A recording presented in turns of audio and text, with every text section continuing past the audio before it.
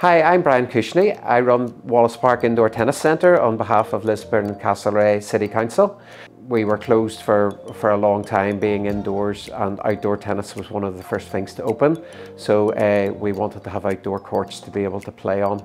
And at the end of last year, we applied for a Sport NI reboot grant to try and help us launch the club this spring. So far we've used that to offer free coaching every Saturday morning from 10 to 12 for beginners. Tennis can be quite a technical sport for people who are learning it for the first time. It's one of the sports that a lot of people want to try, but when they try it, they find it very difficult. And if they get a wee bit of coaching at the start and they learn the correct techniques, they're much more likely to stick with it and enjoy playing tennis.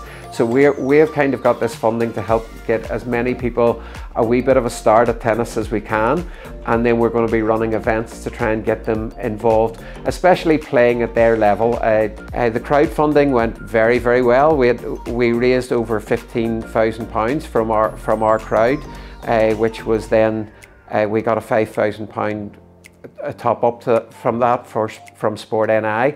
And another contribution from the emergencies fund, COVID fund. So that has been absolutely fantastic. The crowdfunding was very, very easy to run.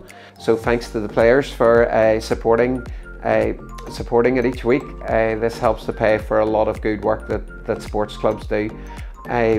We would strongly advise any clubs to go for this funding. It was a great way to get your own people together to support what you're doing, to let them see what you're trying to achieve, and to be able to show it very easily on the internet and through social media.